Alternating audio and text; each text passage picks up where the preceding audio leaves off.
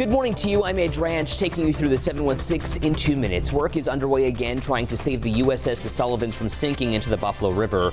A hull breach caused the ship to sink, putting more pressure on an effort to save a ship that's already badly in need of repairs. Guests are not allowed on any of the ships until the park or at the park until further notice.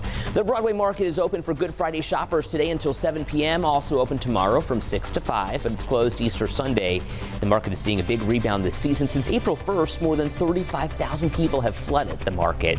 Go Bike Buffalo and the Foundry working together to install a bicycle corral at the Connection in Niagara Falls. That's an after-school drop-in center for teenagers, typically by bike. This new corral will make it easier and safer for them to store their bikes. The Connection typically serves about 30 students every day. Autumn Lewandowski tracking that 7 weather forecast for us. Well, here we are for a Friday, mid-50s. We'll have some scattered showers, and we're going to deal with some gusty winds, keeping downtown Buffalo a little bit cooler. The wind advisory, much of western New York, extends from 9 to 5 p.m. Those wind gusts are going up to about 55 miles an hour.